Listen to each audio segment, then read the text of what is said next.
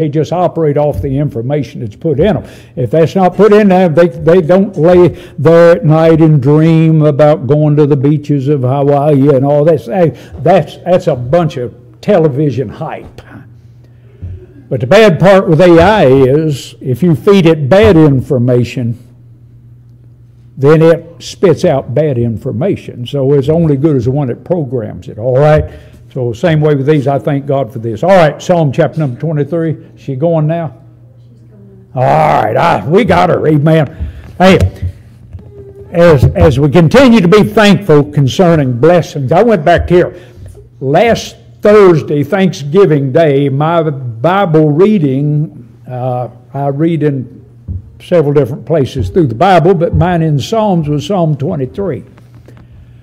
And I had a ball. That's the umpteenth dozen times that I have either read Psalm 23 or I have heard somebody read Psalm 23. But as I looked at it, it was alive. Boy, it liveth. I mean, the Word of God it was living in my heart as I read that. And I went back and read it, and I read it, and I read it again. So this morning going to be umpteen dozen and one. All right? The Lord is my shepherd. I shall not want. He maketh me to lie down in green pastures. He leadeth me beside the still waters. He restoreth my soul. He leadeth me in the paths of righteousness for His name's sake. Yea, though I walk through the valley of the shadow of death, I will fear no evil, for Thou art with me. Thy rod and Thy staff, they comfort me. Amen. Thou preparest a table before me in the presence of mine enemies. Thou anointest my head with oil. My cup runneth over. Surely goodness and mercy shall follow me all the days of my life, and I will dwell in the house of the Lord forever. What I'm going to do this morning is I'm going to break this psalm down for Thanksgiving. What a blessed psalm. David was a young man when he wrote this, probably just a teenager setting out on a hillside with a bunch of rambunctious sheep.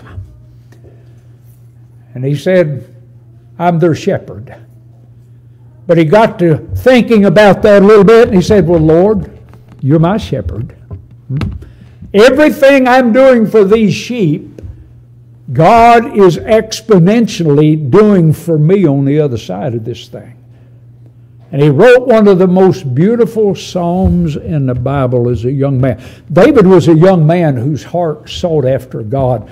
Matter of fact, and I know he messed up. Hey, we just leave that alone. When you get to the New Testament, he said that he raised up David, a man after mine own heart, who would perform all my will.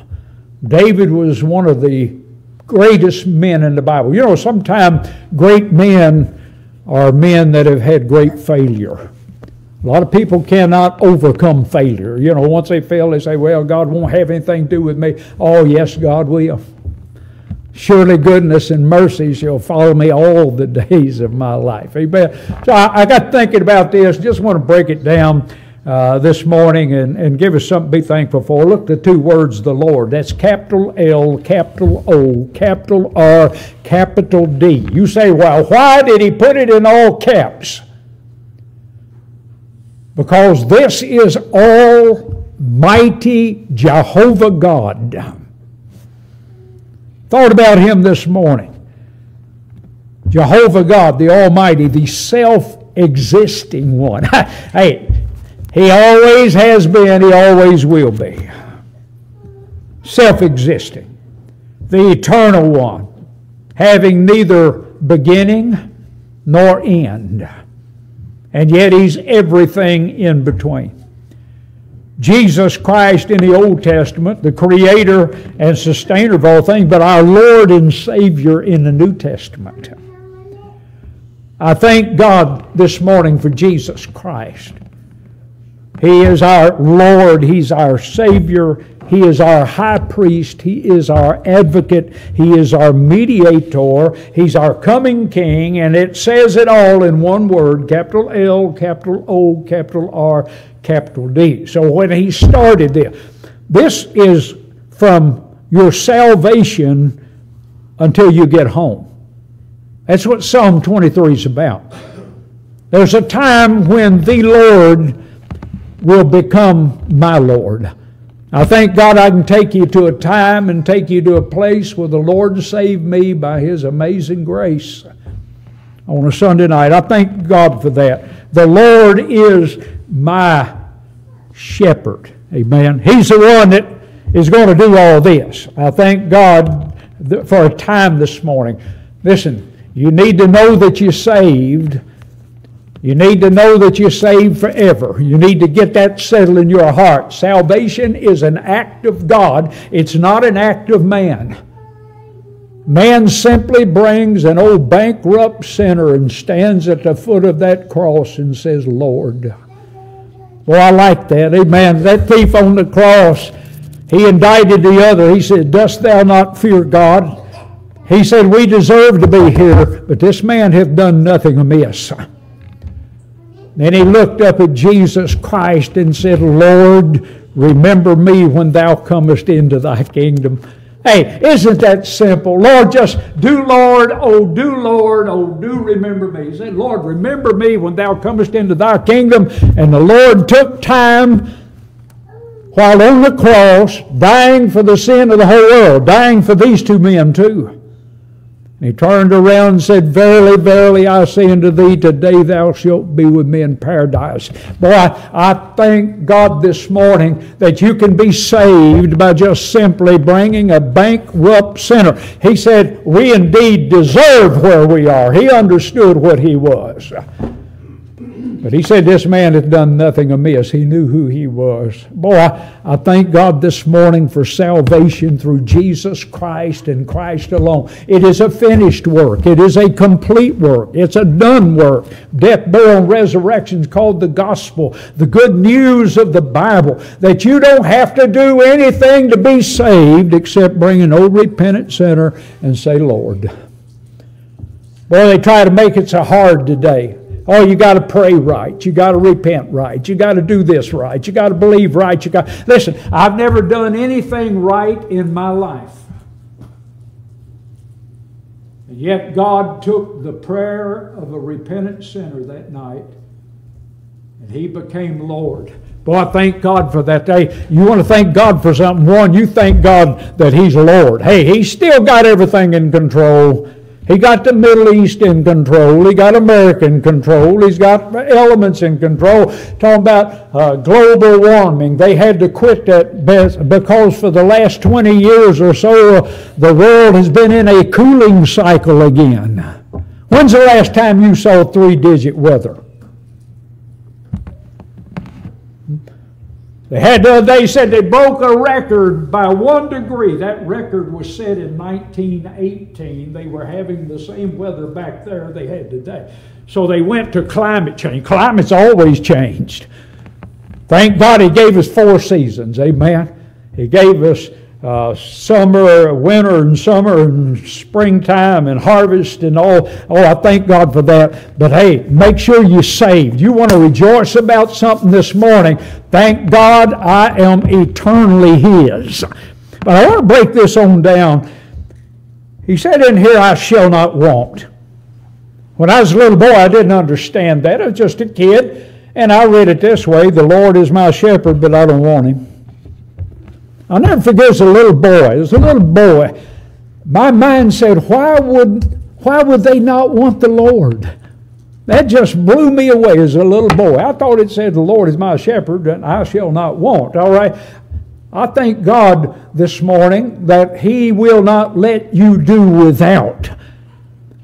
Well, Thanksgiving, God is taking care of us. Hey, if anybody on this world ought to rejoice today, it should be an American. Having food on our table and shoes on our feet. Hey, I'm talking about clothes on our back, a good place to sleep. Hey, we are so blessed. Good automobiles got you in church this morning and didn't even break down. Nobody stopped you on the way to church to check your papers and to see where you were going. Thank God we're not a third world country. We are a first class country this morning, and you love America and pray for America. America needs help, but their help's going to be found in God's people, because that is a seed that is going to pray for this nation and try to help this nation turn around. But he said, I shall not want. We're blessed with all blessings. In a right way this morning, I have need of nothing. What do you need? Didn't ask you what you wanted. What do you need? You know, sometimes God doesn't give you what you want. You say, why doesn't He do that? Sometimes He does, but sometimes what you want is not good for you. You take our children. There are some things that you do not give to a child because they can't handle them. Why God gave children parents to take care of the kid. Now they're trying to take the kids and give them toys to play with that they can't handle these toys. I don't take a little 5-year-old or 6-year-old and give them a loaded shotgun and tell them go down the woods and enjoy your day. I teach them gun safety. My dad taught us gun safety. Dad said, an unloaded gun will kill you. Doesn't make any sense, does it? If I watch my dad break down a shotgun and look in it and hand that shotgun to me, he taught me to break that shotgun down again just in case he did miss something. Thank God, I'm not wanted. I've not been without. I've been blessed. But we're not talking about coming over here. God has given us the world. Boy, what a blessing this morning. Then he made a statement. He maketh me to lie down in green pastures. I want to look at that word maketh. You know why? Sheep are not really very smart. Sheep are not smart. Are they smart? They're not smart. They've got to have somebody lead them and feed them and do all these different things. And the Bible said that He maketh them to lie down green pasture. You'd think that's where they'd camp out, wouldn't you? You know, a lot of preachers are guilty of this. They're in grass up to their necks. They have a little bit of problem. They go running over someplace else because the grass looks a little greener over there. They find out that those pews still have people. People have problems. Because people have problems, people need pastors. And they go over there and they find out, they go to looking back. Now it's too late to recant. They just church hop. They'll stay someplace. Years ago, the average stay in a Baptist church, and I figured that was Southern Baptist, Independent, everything else, was 18 months with a pastor. You say, why 18 months? Because he gets to know them, and then they get to know him. God makes you lie down where He feeds you. God will make, hey, you let God lead you. There's no saying where God guides, God always provides. I saw one day, and I've mentioned this 100 times, we were up on, going to back way to Simpsonville, up on, wasn't Georgia Road, it was up on the other one up there, and we were headed up to Simpsonville, and there were 2 cows at a fence. There was a barbed wire fence, had a cow on this side with his head through eating grass, and one right on the other side with his head, and they were eating grass at each other's feet. I would have given anything to have had a camera. God makes you lie where He feeds you. You say, well, He's not feeding me what I want. No, He's feeding you what you need. God's feeding you. I thank God for that. There are times when we just need to lie down in our wonderful pasture and learn to just rest where God put you. Amen. Hey, flourish where you planted. God plants you somewhere, flourish. Grow. He leadeth me beside the still waters. Sheep don't like running water, by the way. They're skittish. the way they fed them, most time over in the Middle East, they fed them with wells, so there wasn't running water, and they drew the water. You remember when Rachel drew the water and put it all, fed all the camels, and or Rebecca, and then Rachel. Hey, same thing there. What they did, if they came to a rippling stream, they would dig a hole out the side of that stream and then just put a little duct to it and run it through, and the water would be still and the sheep would drink there. Sheep are skittish.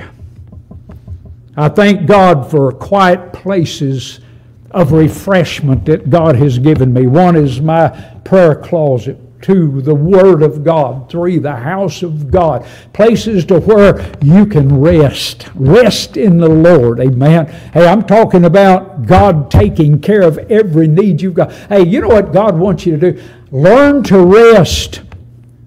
That's one of the hardest things I have to do. I tell Barbara, we need to do this at church. And she'll pull my pocket out and say, I tell them, that's the mouse that's in my pocket. You know, I get up in the morning, and if I'm not careful, I get too busy. And don't take care of the things that God wants me to take care of. God wants me to take care of my soul first.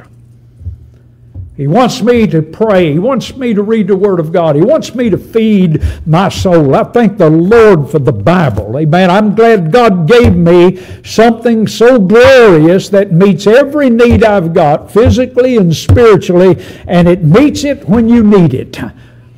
That's why on Thursday it was my lot to read the 23rd Psalm. Learning to relax and enjoy the blessings of God in peace. God wants you to have peace this morning. Then listen to what he said. He restoreth my soul. Restoreth. When you get to your Bible, they tell you that it's antiquated. They tell you that it's just old, it's archaic. They use all these words to defame the Word of God.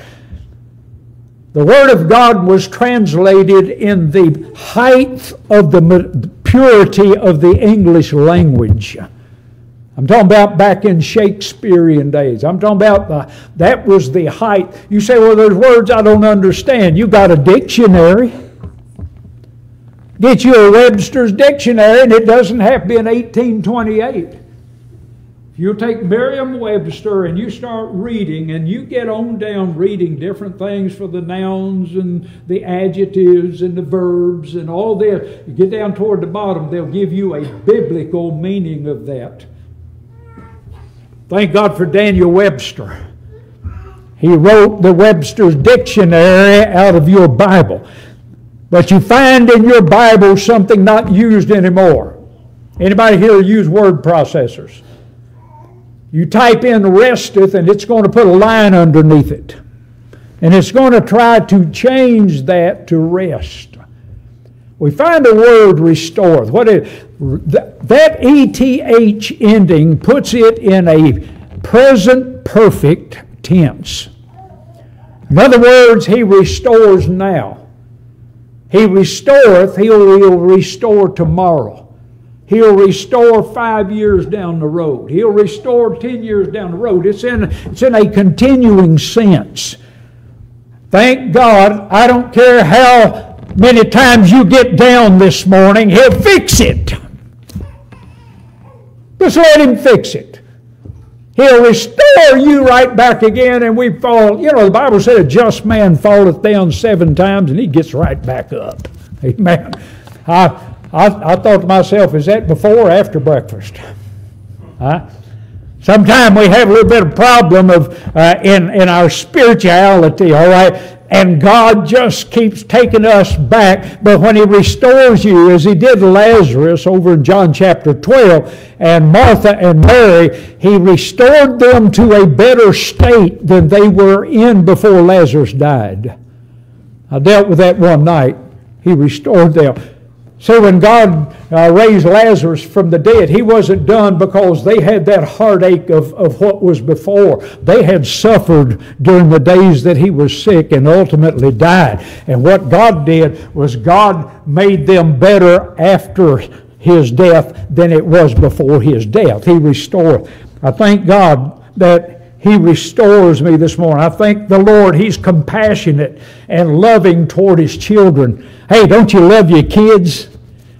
I watched them back there a while ago, and man, they was taking the baby, and every girl in here wanted to hold that baby. I thought, you're going to have babysitters running out your ears. Hey, man, that pretty little boy, and they just passing them. You don't know whose lap he's going to be found in. But I noticed Mama's eyes on whoever's got him.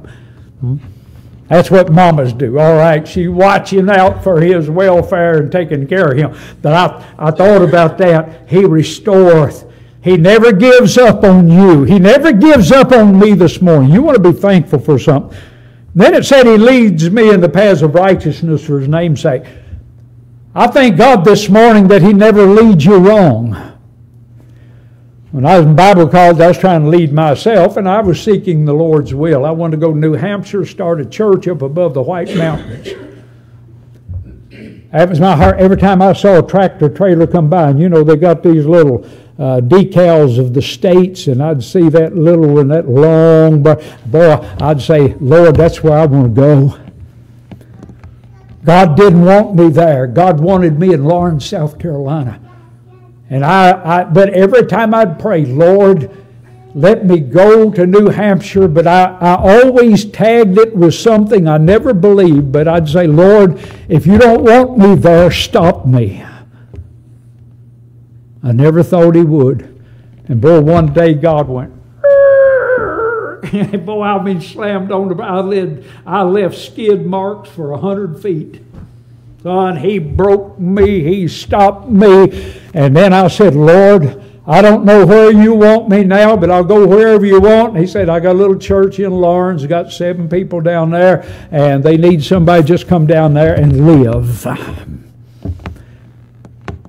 He'll never lead me wrong. You can trust the path that you trod. You can trust the race that God intended you to run.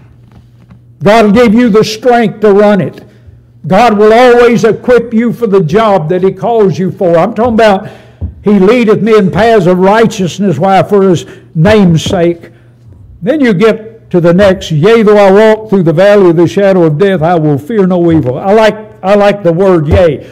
David said yea to death. He's a young man. He's expecting to live a long time. Young people die. He was expecting to live a long time. But he said, Lord, when it's my time to go, I am so good with that. You get a little bit older, Brother Bob and I back in the prayer room talking about that. Let me tell you something. Life gets sweeter, though times get more troublesome the closer we get. We got a man on his deathbed this morning. Didn't think he'd live through the night, but he did. Now we're waiting for a call, waiting for a text, or waiting for whatever. I'll check with them again this afternoon. I called them this morning. I was over there yesterday in the house with them, try to be a blessing, try to be a help with them. Yea, yea. That man had said many times, you pray for me to die.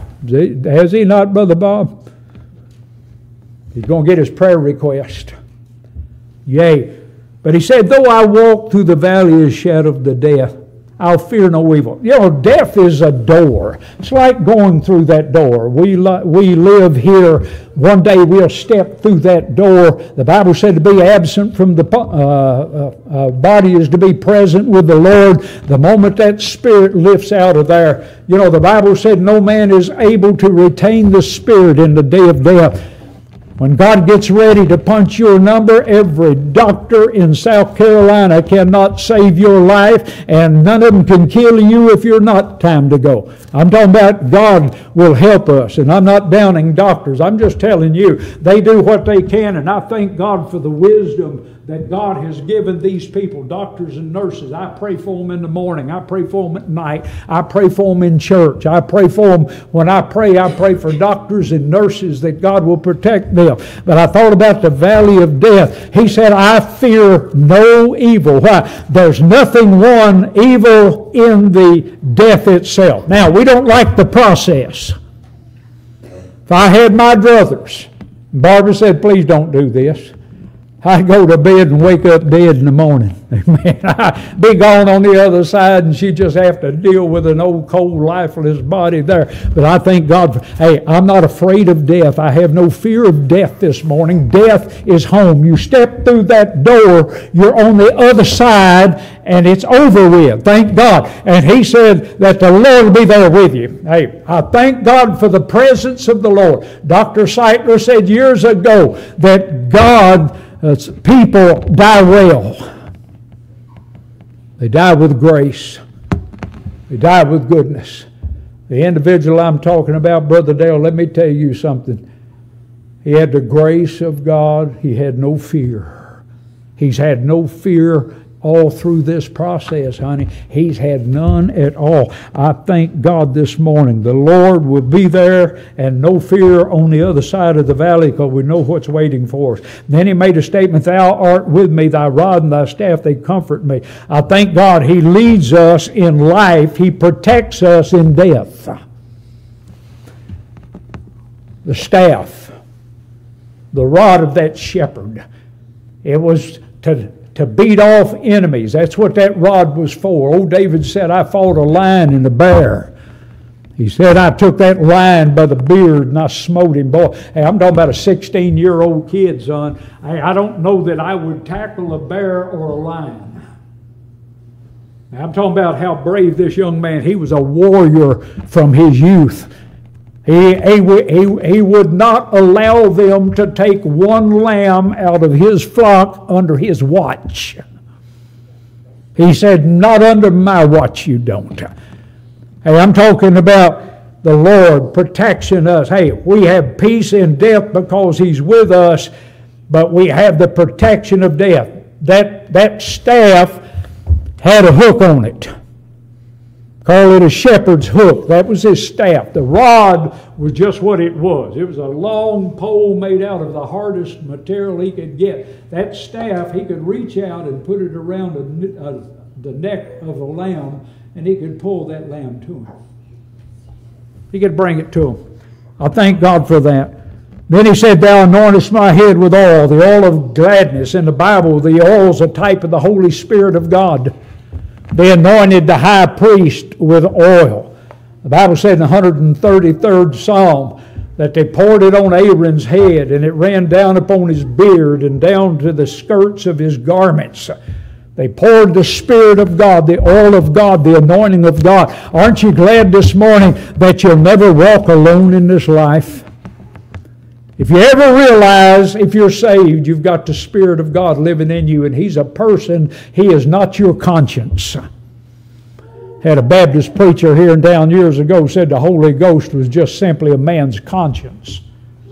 I'd talked to that man about doctrine before. He was about as messed up as a left-handed football bat. He had no comprehension what the Bible said. The Bible said, if any man have not the Spirit of God, he's none of His. The moment you get saved, the Spirit of God comes into your life and your heart, and He immerses you into the body of Christ. That's called the baptism of the Holy Ghost. That's not speaking in tongues, jumping up and down. It's something you don't feel, but something you need to understand. The moment you get saved, God places you in Christ. And then Christ in you, the hope of glory. I thank God this morning. He gave us the Spirit of God. He gave us the oil of gladness. He said, my cup runneth over. Thank the Lord when the joy of your salvation is so great. Somebody said when the cup runs over, the saucer gets a blessing. You know, old people used to drink from their saucers. Reason being, they boiled that. They didn't have these coffee makers like we got. I've got a bun at home. I've used all kinds. It doesn't matter what you use. That water is hot. But as soon as I pour it in my cup, I can start sipping it. I can drink it. My mom and dad used to boil that water on the stove. I mean, tell you, it would light you up. It would numb your tongue. It would burn your lips. I'd blow on it and blow on it. My dad could drink it.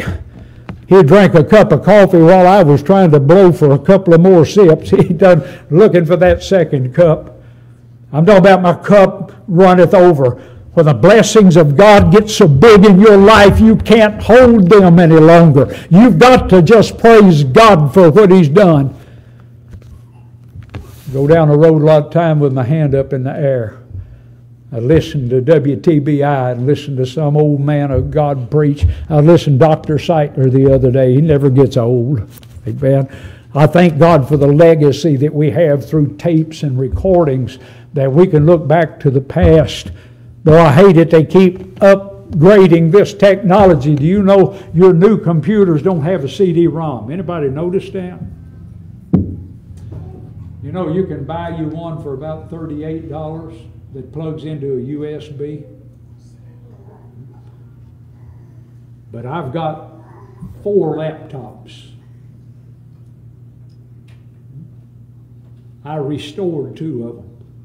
Somebody just give me one. They said, it ain't no good. They're going to throw it in the garbage. Oh, no, it ain't thrown in the garbage. See, I can get into it. I can get into the BIOS.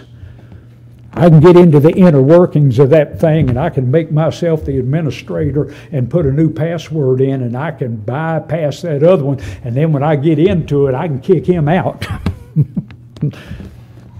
3 of them have CD-ROM. One of them's got the top of it's broke.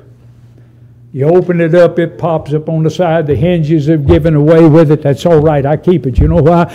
Because I've got programs that are on CD-ROMs. Now, some of them I put on a thumb drive. But I hate the old technology. Our cassette tape players. They're no good to you anymore. 8-track tapes, they're gone. I thank God this morning that God blesses us with blessings that we'll never run out of. Then in verse number 12, he said, surely goodness and mercy. You say, God not good. That's what Israel said. Israel said that all through there. Boy, we got to chapter number 20 this morning. That new bunch that's going into the Canaan's land said the same thing that old bunch did that died in the wilderness. Same thing. Surely goodness and mercy. God's good all the time. Listen, His mercies are good every morning. When you wake up in the morning, the mercy of God beats you up. Aren't you glad God didn't beat you up? Amen. God said, I've got mercy, I've got grace for you this morning. I've got my love waiting on you this morning. Hey, today is the first day of the rest of your life, and what you do with it is up to you. I found out like them little kid things. You write on them, you zip, and it's all gone. You get up in the morning, it's all history. Today is history to be written. That is history to be observed. We live in days where they're trying to no longer teach history or change history. Listen, if you do not read and study history, you are doomed to repeat it. We can learn good, we can learn bad, things that work, things that don't work, things that could work, and some things that shouldn't work. But I thank God this morning the goodness and mercy of God is there. Mercy and goodness that we don't deserve. Then he said, she'll follow me all days of my life. I dealt with this a little bit earlier. Follow me. What does goodness and mercy do? Wherever you go, sometimes you go in the right way. Anybody here ever gone the wrong way? Goodness and mercy still followed you. That's why he didn't say goodness and mercy leads you. He said, surely goodness and mercy shall follow me. You know what? Hey, when he sinned with Bathsheba, the goodness and mercy of God was there to restore him in Psalm chapter 51. We find the penitent psalm of a man of God with a broken and contrite heart and spirit came before God and got that thing restored and taken care of. Hey, I'm talking about it'll follow you all the days. Wherever you go, He'll always be there with you. And then last he said, and I will dwell in the house of the Lord forever. This is our short home. In Ecclesiastes, the Bible said that man goeth to his long home. Isn't that a blessing? You know, you got a long home, got a short home. Yesterday, I was a kid. I talked to a missionary yesterday on the phone. He's 34 years old. Starting out on deputation, 34 years old. I told him, God called me into the ministry when I was 34. Got saved at age 28. God called me at 34. He said, how long ago was that? I said, a whole lot longer than 34 years. Hey, I'm talking about life. David said in one breath, I was once young and now I'm old. And he didn't even take a breath in between the two. Friend, let me tell you something. Your life will be over before you can shake a lamb's tail. I'm not about, hey, I'm 75, pumping my way halfway to 76. My bride's 74, on her way to 75. Yesterday we were kids. I was 14, she was 13. We fell in love. You say kids can't fall in love. Let me tell you something. Them puppies can love, friend, and them puppies can stay in love. 61 years later, friend, we are closer now than we have ever been in our life. And by the way, you young families, if you'll stick through the bad times, you'll end up with something that is better than you ever started with. You gotta honor and stick through the bad. Hey, life's hard, life's tough. I'm going to deal with that tonight. I'm going to leave that alone. But I want to tell you something. And I shall dwell in the house of the Lord forever. I am just a breath away from death. People say, what are you planning for dinner tomorrow? I have no plans. I don't buy green bananas. I want to be able to enjoy them. Hey, Ben, I don't want them. You don't have to worry about it at Walmart. They turn brown before you get them in the car. I don't know if they spray something on those things. I mean, they're green. You take them home and they're yellow and got brown spots. And I said, hey, this wasn't but 30 minutes ago. Somebody said if you break them off and wash them, they don't do that. I don't know, and I don't care. You know, I like green bananas. I like them so green you can't hardly peel them. I like them that way. When they get what I used to call meemaw ripe, that was my mother, they called her meemaw, they were as brown with little black spots on them, and I'm so soft, and that, you say it's awful. No, that's when you make your banana bread. That's when you make that banana. Mama made banana pudding. Her banana pudding was brown, not yellow. Some of the best you have put in your life. I thank God for something. I shall dwell in the house of the Lord forever. I thank God for my home and my homes. When we gave ours up in Kentucky, we had no plans for tomorrow than to go to Bible college. Everything that we had, we sold or gave away. When we left Kentucky with a big U-Haul truck, pulling a vehicle, Barbara following in a vehicle with everything, we had everything in this world that we owned. I thank God we left no bridges to cross. We left Kentucky. We went over the bridge at Morton's Gap, Kentucky, where Mom and Dad lived.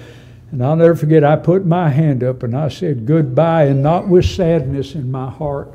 Friend, we were on a brand new way, and we were excited about where we were going. Thank God. God moved my heart before He ever moved us physically. God already moved our heart out of there. But I thank God that I've got a long home. This is a short little old thing down here. It's almost over with. I'm good with that. But friend, the moment you step out of your body, you're going to be home for an eternity. You talk about excitement. New body, new home. Hey, you don't need an automobile. I believe, according to the Bible, that you will move just with the speed of thought. Our Lord had a body resurrected that He came through the walls when the doors and the windows were shut. He never opened anything. And then He ate bread and fish with them when He got in there, friend. Hey, a body that could be touched, but a body that, hey, He just moved through the crowds. I thank God one day we're going to be home. You're talking about something to be thankful for this morning. If you're not saved, you're foolish. Did I explain it right? It's free.